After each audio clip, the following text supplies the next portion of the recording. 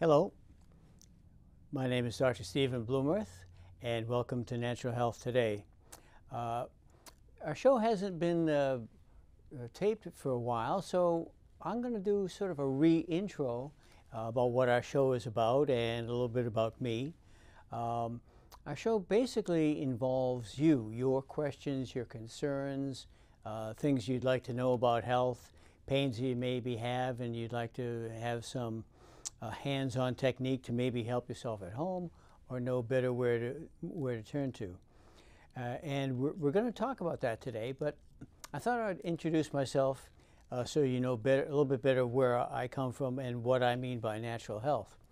To me, natural health, there's so many different definitions. You can look up many different practitioners on the internet these days or talk to other people, and you'll come up with at least a half a dozen different definitions. My own particular definition is natural health tries to avoid using drugs and tries to avoid using surgery to help people. That doesn't mean we don't believe in them. We just say that let's use drugs and let's use surgery as a last resort. Because once you cut something or once you give a person too many drugs, it's tough to go back over that bridge. So we don't claim to help everything. And as most people will know, I'm a chiropractor, so they may think that I only work on backs. But the truth is, we work on many different conditions: backs, necks, shoulders, feet, knees, every joint in the body we work on. When we try to help people, we use a variety of different techniques. Sometimes we do manipulation by hand, trying to put a bone that's stuck back into motion. Other times we'll do work on muscles that might have trigger points or sore spots. Many times we treat people special exercises, and they're the type of exercises you're not going to see for the most part at the usual physical therapist's office or online or even at your medical doctor's office. So we give very unique exercises that depend upon the person's particular condition. We use nutrition. Many people can be helped quite a bit by either changing their diet, modifying it, or sometimes through nutritional supplements. We also guide people who may have diabetes, because there is no necessarily cure for diabetes, but if you know better how to handle it, you can avoid taking the drugs that are associated with diabetes, like metformin and sometimes insulin. Sometimes those can be avoided if you eat in a certain manner and avoid certain foods. So myself, I'm 72 years old. I graduated Northeastern University in 1973. And back at that time, I couldn't find a job doing anything except working at a leather factory in downtown Peabody, where there were many leather factories at the time. I used to pick up between 10 and 12,000 pounds of leather every day on a piecework basis, so it was very fast, it was very physical, and after a few years of doing that, I hurt my back. So I went to the local hospital, because that's what the sign on the wall at the leather factory that I worked at informed me to do. I went to the local hospital, and they took my temperature and my pulse and said, well, you need to see an orthopedic surgeon. Later that afternoon, I saw an orthopedic surgeon, and his entire exam was, bend over and try to touch your toes. Oh, that hurts? Well, take these pills for the next 3 weeks and lay down. And I did that, and it took me a long time to feel better. In fact, over time, I tended to feel worse and worse and worse, but after 3 weeks, I dutifully went back to work. And on my way to work, I passed by a chiropractor's office. I had no idea what chiropractors do, but I knew that the hospital hadn't helped and the orthopedic surgeon hadn't helped. And so I wrote down the phone number, and I called the phone number, and I saw the fellow who was a chiropractor, and he spent much more time with me. He took an x-ray of my back and found that I have a little defect in my back, where I actually have one extra vertebrae down in the low part of my back. Means my back can be a little bit unstable.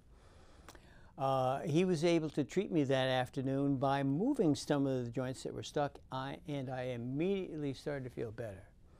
Of course, I was still working at the leather factory, so I was picking up still 10 to 12,000 pounds of leather every day. But through the chiropractic care that I received, I was able to get over that pain and go back to working as normally as a 24, 25-year-old would, because I'd been at the leather factory for a few years. I started to think, what helped me? Well, what helped me was this person's knowledge and his hands-on experience to treating me. And I said, you know, I think I'd like to do that myself. So I went back to school. I found that my BA degree hadn't given me enough science, so I had to go back for many years to get my science prereqs. The bottom line is I graduated chiropractic college in 1982, and I've been a practicing practitioner since that time. So I've been in practice for 41 years. Every single thing that I treat and see in my patients, I have had wrong with me. I'm a tennis player, softball player, runner, bicyclist. I have had virtually every injury, pain, and experience that most of my patients have. So I use what I've learned at being a patient to help my patients. So I practice what I preach, and part of what I know is through book learning, and part of what I know is through 41 years of practical experience. So what I'm going to do is read off a few things that patients ask me on a pretty regular basis, and at the very end we'll leave some information so that you can call my office, or you can send an email, or you can even write an old-fashioned snail mail letter if you're so inclined. So I'm going to put on my glasses and see what I remember people asking me. Okay. Okay. One thing that people sometimes ask me about was, I thought chiropractors just take care of backs, but you take care of knees and shoulders too? Well, yes, we do. When I first had my own personal injury, I remember going in there for back pain, but at a certain point in time, I had also injured my neck in a car accident. I didn't know that chiropractors would also take care of necks. I thought they just took care of backs. So I was surprised to find that, yes, we take care of necks. Later on, when I was in chiropractic college, we learned about taking care of every joint in the body, because the word chiropractor doesn't mean back doctor. The word chiro is comes from the Greek word chiro, which means hands. All it means is we use our hands to take care of people. So we're not using knives, drugs, surgery to help people. We're using our hands and what we have learned about how the human body and the joints are supposed to move, and how the muscles are supposed to function, and where muscles tend to get problems and when they tend to get trigger points. So do we take care of shoulders? Yes, we do. Do we take care of knees? Yes, we do. Do you always have to go to an orthopedic surgeon if you have a shoulder problem or a knee problem or foot problem? No, you don't. Sometimes you do if you have a fracture, but many non-back, what we call extremity-related problems, can be taken care of via chiropractic care, which usually combines some degree of hands-on joint freeing up, sometimes involves working on muscle trigger points, and almost always involves some type of exercises to strengthen muscles that are weak. A little footnote that I'd offer here about those of you who are fond of exercise, particularly those people who say, oh, I love stretching, I love stretching. People whose entire exercise program consists of stretching are doomed to having their problem come back, because you can, a problem that is, people think they're helping with stretching, can be helped even more so by strengthening an opposite group. So if you feel, say some tightness on one side of your shoulder, and you find that stretching it helps, you can be helped even more by strengthening the weak aspects that support the shoulder. So what we do encompasses many different fields, And the biggest part of our job is probably education, letting people know some of the things that they've learned are, should we say, urban myths. Well, here's a question. It says, my feet are bothering me every time I walk for more than a few minutes. Is that arthritis or old age? Well, it depends on the individual. As we get older, yes, virtually everybody will develop arthritis in some of their joints. And I have seen it in people as young as 20 years old, and obviously I've seen it in people who are my age and far older. How can you tell if something is arthritis? Here's one way. Arthritis almost always feels worse in the morning because you're not moving, and it gets better during the day when you move a bunch, and then may hurt at the tail end of the day when you've perhaps moved too much.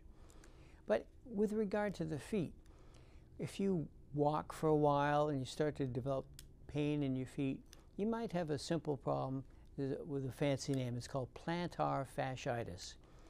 Plantar is just a fancy word for the bottom of your foot. Fascia is a fancy word for the connective tissues that run along the bottom of your feet. One of the most common scenarios in people who have pain in their feet after walking for a while is they may have flat feet. You know, that's a term we hear all the time. Do we know what it means? No, because that's not a term that I use. I never use the term flat feet when I'm talking to anybody technically. What happens in the foot is there's supposed to be an arch, and the arch might look like this, like a little cave like that. And ordinarily, your plantar fascia runs from one side of the arch to the other. Well, people who have flat feet, imagine that arch doesn't exist. It's flat like that. So the bottom of the foot, that fascia, that connective tissue that goes from one end of your foot to the other, gets overly stretched. So the stretching that I mentioned a moment ago as being not helpful, if people just do some of these stretches, what you've probably seen runners do, where they have one hand on the wall and they have their foot behind them and they're stretching out. Sometimes it stretches their calf, sometimes it stretches the tissues on the bottom of their feet. That doesn't really help. It doesn't really help if you have a flat foot. If you have a flat foot, there's nothing you can do except have a proper arch support made from an impression of your foot to give you the arch while you're wearing that device. You can call it an insole if you like. We tend to use the word orthotic.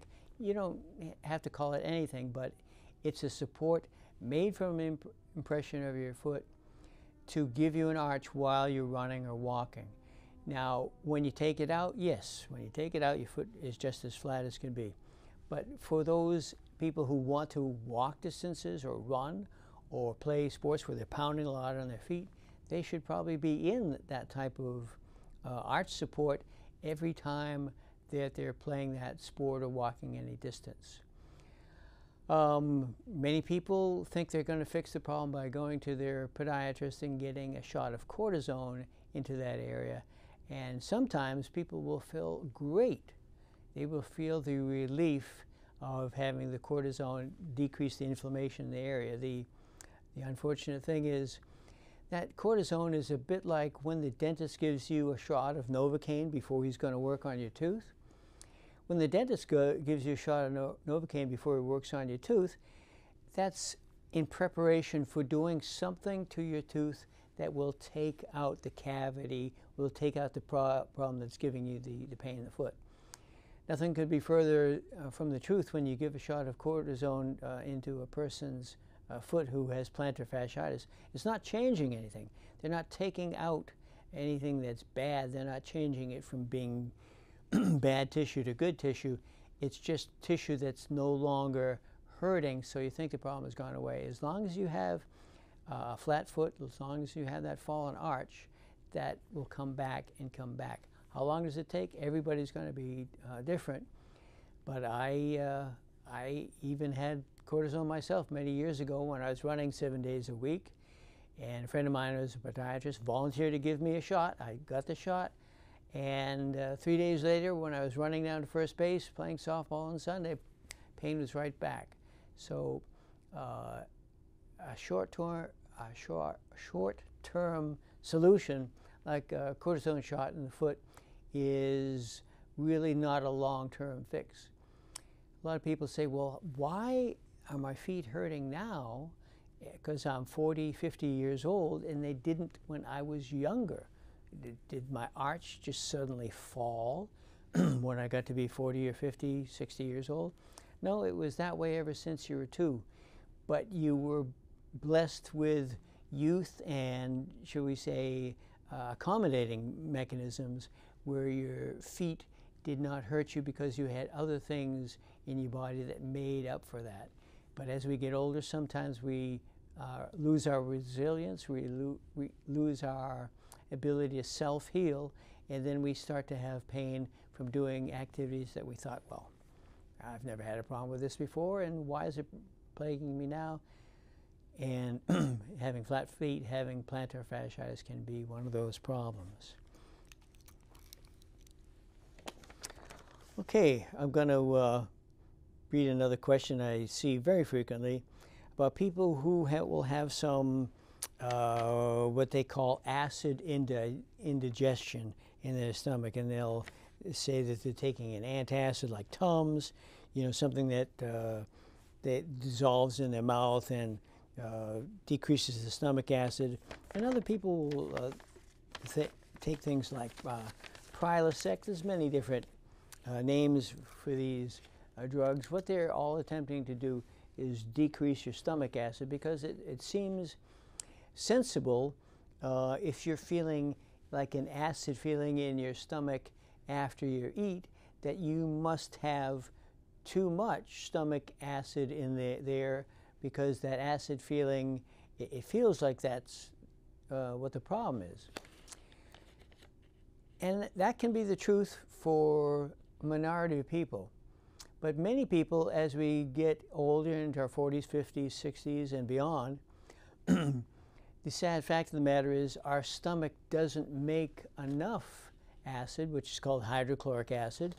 It's something that helps break down your food and kill the bacteria that may be remaining in your food when you eat it, so that food is digested quickly and quickly passes through your stomach into your small intestine. But as we get older, if we're making less stomach acid, that food will sit there, and rather than being broken down and digested and passing out quickly, will kind of sit there. So people who have a large meal sometimes overindulge and feel bloated, and later get that gassy acid feeling, do search for relief by taking some type of pill that has some antacid in it.